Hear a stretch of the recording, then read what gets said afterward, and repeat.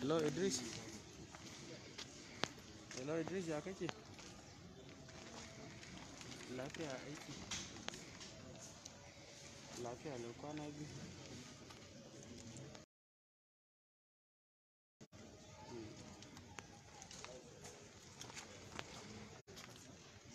Hello? Kace ya? A'a sai dai SA. A ciki? Za ka yi amfani da ita yanzu? Kai ɗauko mushi mara. To lafiya lau sai Sai mara kai, ɗauko mushi sai ka... No, let's wait for you. Let's wait for this one. Where za ka ɗauko? Yes, continue. He's going on his own.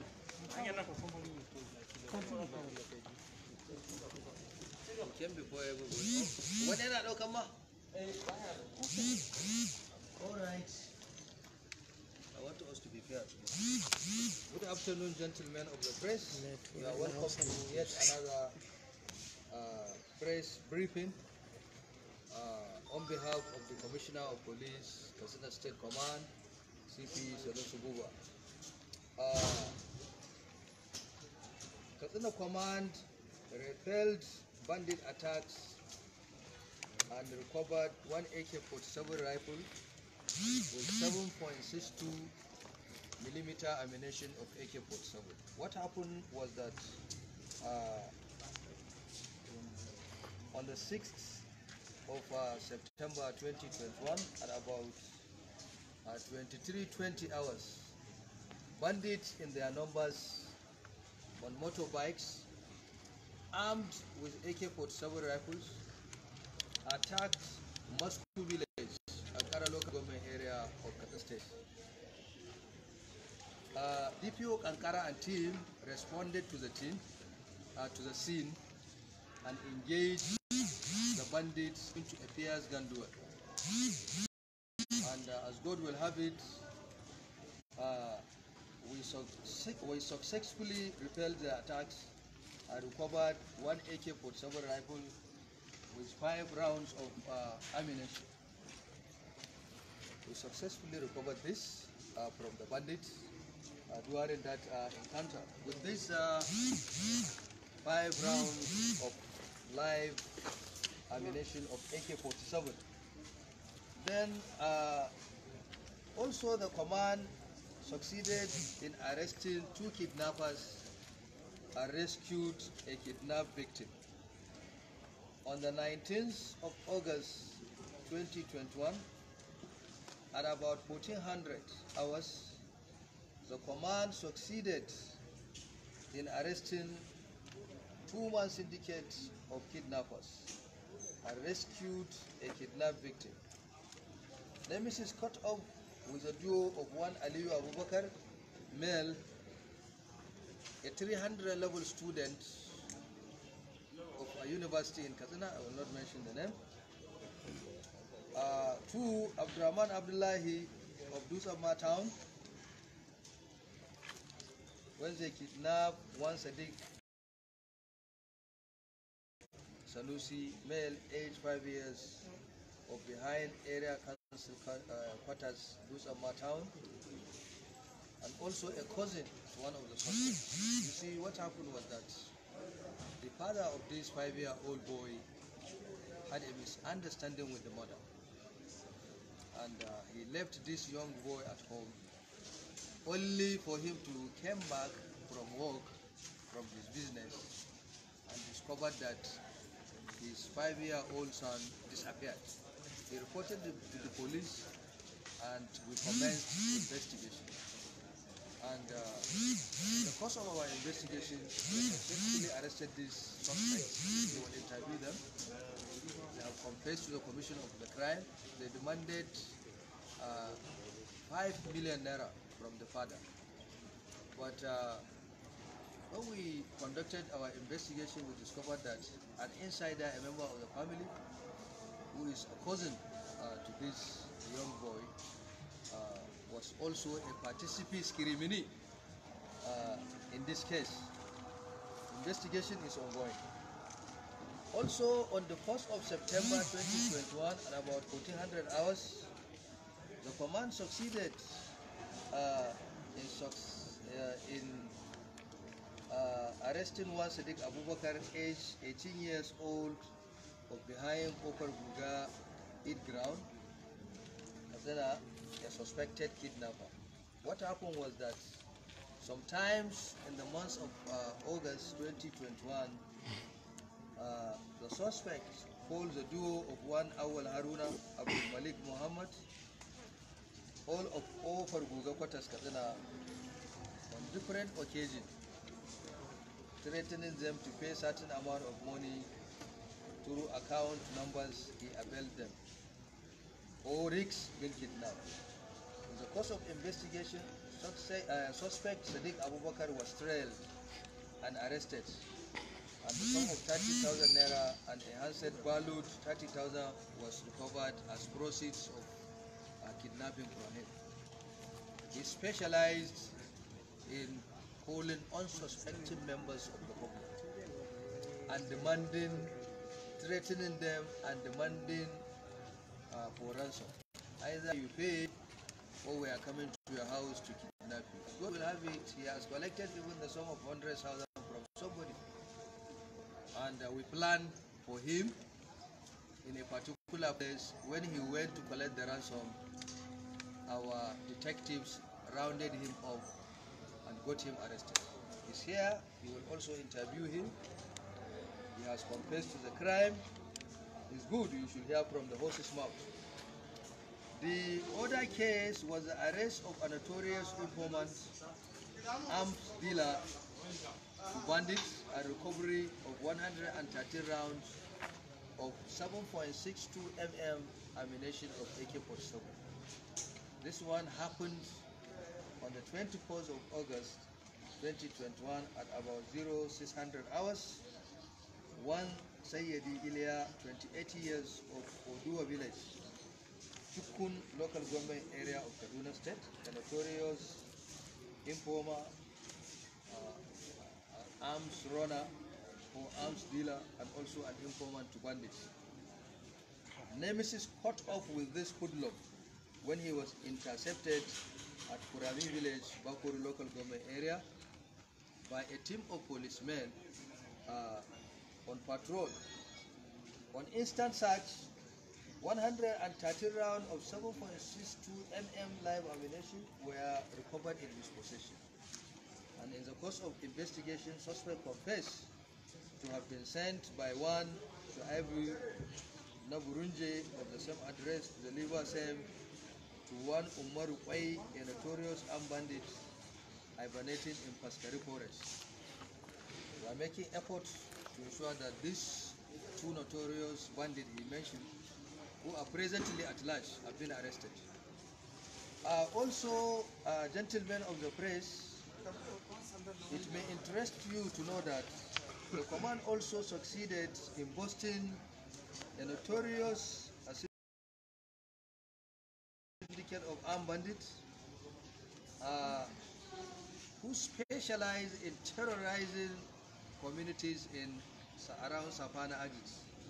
And we succeeded on the 1st of this September 2021, while our men are working assiduously to curb the menace of this banditry in Katsina State. One Abu Bakar Manir, 25 years, and Junaid Ado, 19 years, of Kukuna village, strongly suspected to be members of the armed bandits, were arrested in around Sapana Agis.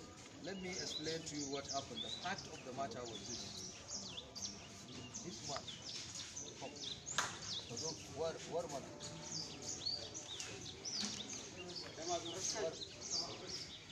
you see this man. I have here in my phone a picture of him hanging an AK-47 rifle. It went viral. Many people in Sapana in Katsina, they have seen this picture of this boy with AK-47. And as God will have it, with the present onslaught with this containment order by His Excellency the Executive Governor of Katsina State, bandits are running away because the forest is too hot for them. He was sighted somewhere in Savannah, and we got an information. We succeeded in arresting him. He is here with us. He has confessed that yes, the rifle that was seen by hanging on by him belongs to one notorious bandit who is a brother to him, and also he is also a member of that syndicate hibernating in Rugu forest. He's here with his accomplices. You will interview them in the course of this press briefing. Go and sit down.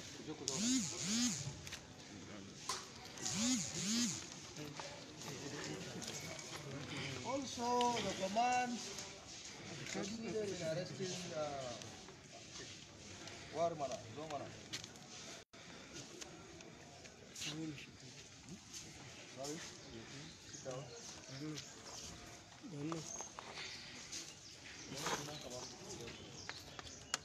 I don't want to mix up.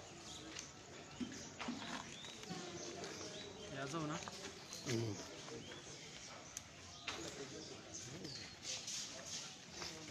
This one, huh? But it's not here. The details are not, the facts are not there. I'm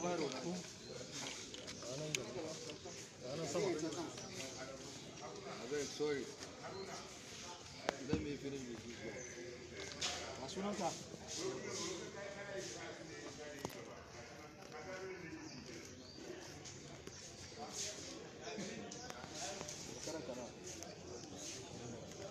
Shirinda.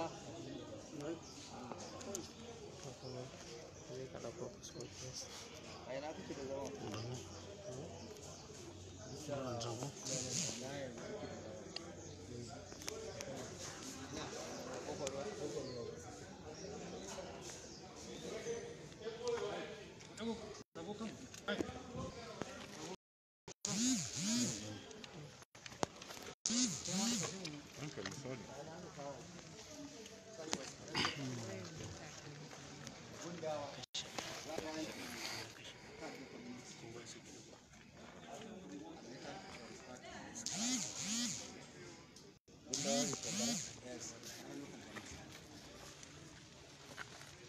So, I will continue, sorry. Another case of interest was the arrest of a notorious bandit who has confessed to have killed more than two persons. According to him, he said he has killed two, but I know it's more than two. He's here with us. Also, you will interview him. By name, Isah 21 years, Operua, Kano State.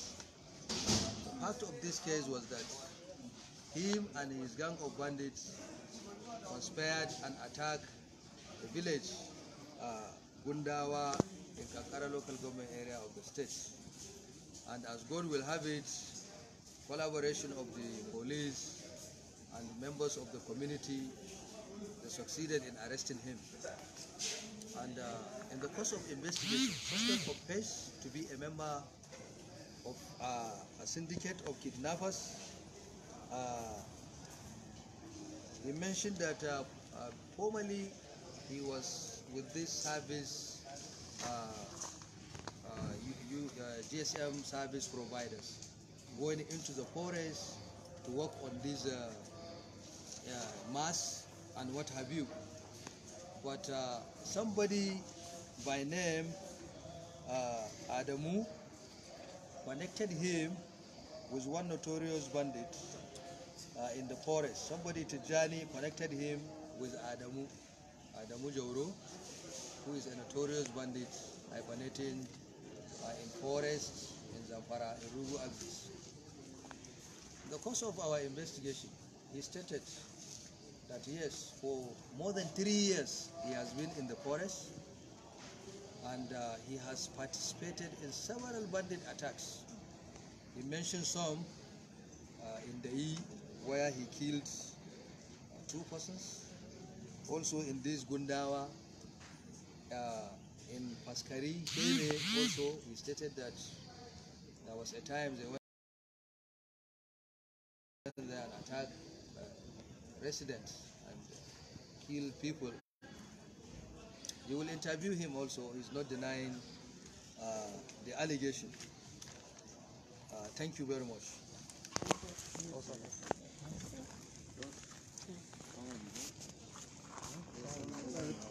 Clarification. You're welcome. That 5-year-old boy, you didn't tell us circumstances leading to his arrest, whether the ransom was paid or not. No. You see, the father, when they called the father and demanded for ransom, the father vehemently stated that he will not pay a dime. That in fact, he has instructed his people, his relations, that even himself, in the event that he is kidnapped, nobody should pay a dime for kidnappers to rescue him. That they should leave him, whether if he succeeded of coming out of it either dead or alive. And that was what he told the kidnappers, that he is not going to pay anything.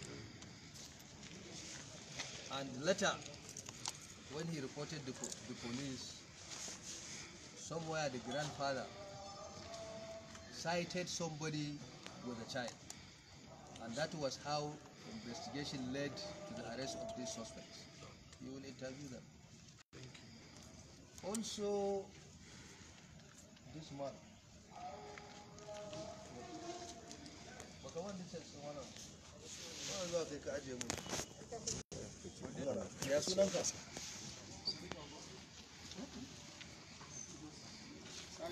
Oh, I have mentioned, yes. I have mentioned that. I remember. Hausa in Britain. This is the mention. A taƙaita. How can I summarize all 10 cases? A ba da bayani yadda ya kamata. Better you take the details now, so that you will not make mistake. Can I go on? Yes. So, ‘yan uwana ‘yan jarida ina muku marhabi da barka da zuwa hedikwatar ‘yan sanda, inda za mu gabatar muku da wasu daga cikin nasarorin da rundunar ‘yan sanda ta jihar Katsina ta samu a ƙarƙashin jagorancin girma kwamishinan 'yan sanda CP Shugo PSC. Wato rundunar ta yi nasara lokacin da muka samu labarin cewa 'yan ta'adda dauke da bindigu ranar 6 ga watan 9 na wannan wata na shekara ta 2021 dauke da mugayen makamai sun shiga wani gari da ake kira ƙauyen Masku a ƙaramar hukumar Kankara. Allah ya ba mu nasara. DPO na Kankara ya ɗebi 'yan sanda da mobile da 'yan vigilante aka yi a tara kuma aka yi musayar wuta, aka fafata, aka kori waɗannan ɓarayi, kuma Allah ya ba mu nasara muka samu wannan bindiga da kuke gani. Wannan bindiga ce ta bature ƙirar AK-47 wacce aka same ta da harshashe waɗanda kuke gani a nan sama da guda 12. Sannan har ila yau rundunar ta yi nasara lokacin da ta kama wasu zance mutum biyu waɗanda ake zargi da laifi da sa hannu a cikin harkar ta'addanci. Wani Sadiq Abubakar ɗan shekara 18 wanda yake zaune a ƙofar guga, wanda ake zargin shi ya shahara wurin kiran mutane a waya kuma ya razanar da su, ya ce su kawo kuɗin fansa ko kuma a zuwa ɗauke su. Ya yi wa mutane, ya yi wa wani Awwal Haruna da Abdulmalik Muhammad, dukansu 'yan ƙofar guga ne. Ya kirawo su, har ma akwai ɗaya daga ciki da ya razana har ya ba shi naira 100,000. Lokacin da muka shirya masa gadar zare, aka je wani wuri aka ce zo ya karɓi kuɗi, 'yan sandanmu suka kewaye shi kuma Allah ya ba mu nasara muka kama shi. Yana nan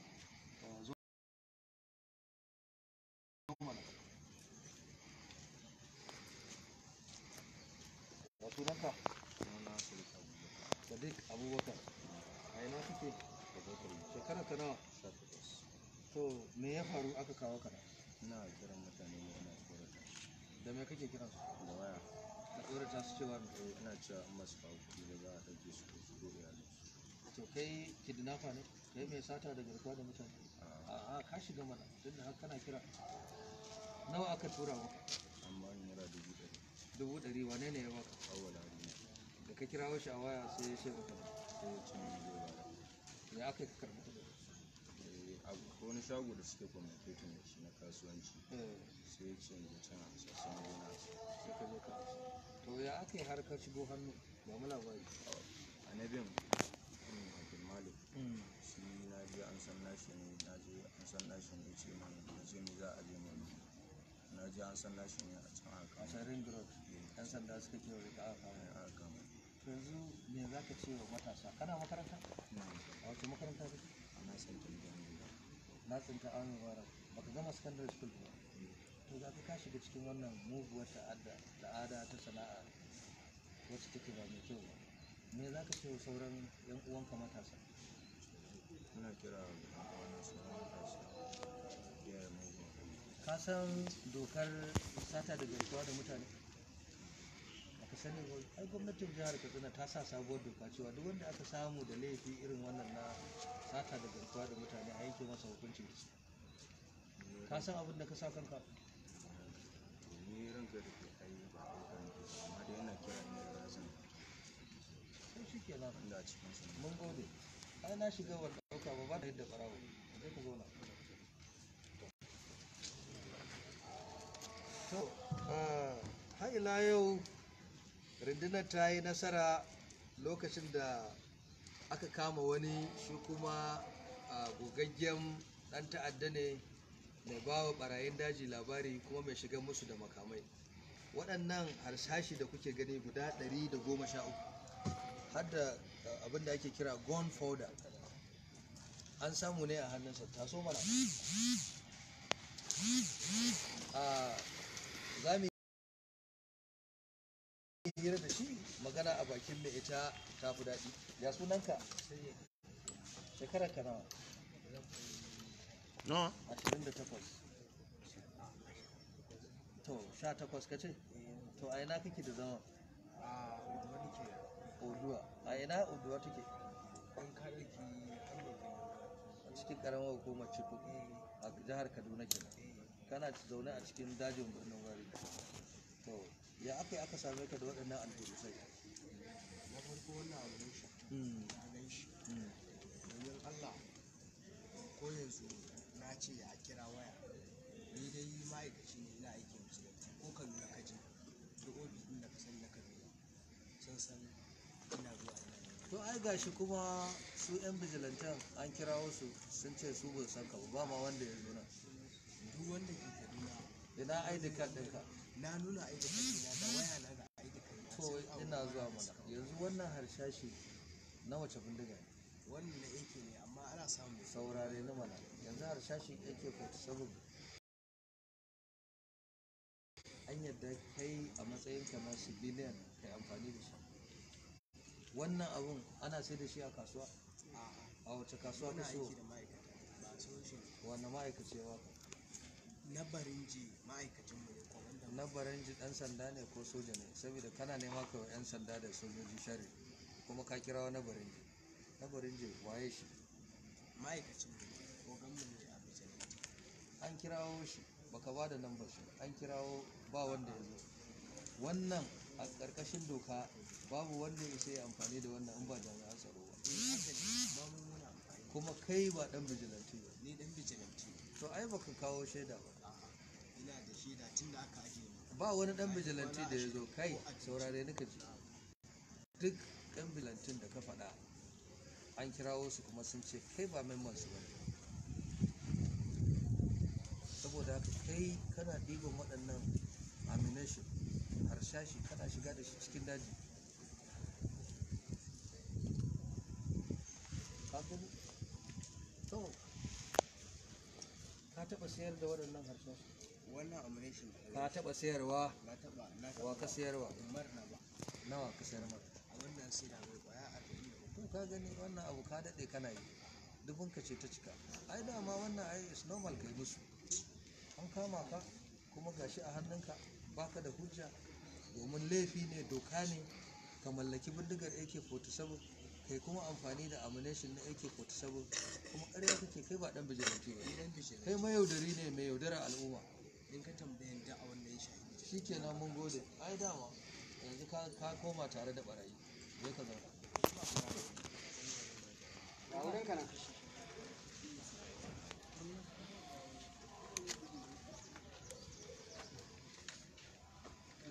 Rundunar 'yan sandan ha'ila yau ta yi nasara wannan 1 ga watan Septemba na shekara ta 2021 da misalin karfe 3:30.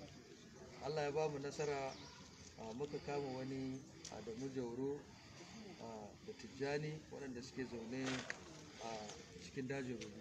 Zo nan.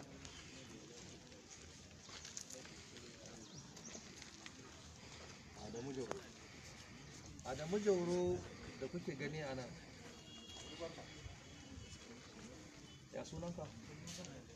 Abubakar ba? Kai ya sunanka?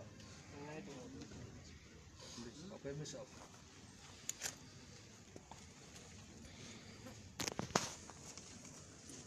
Abubakar waye sunanka? abubakar mani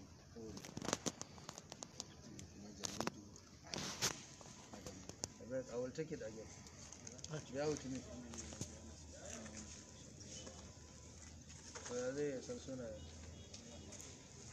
it's not possible when you go and attack a village and kill people.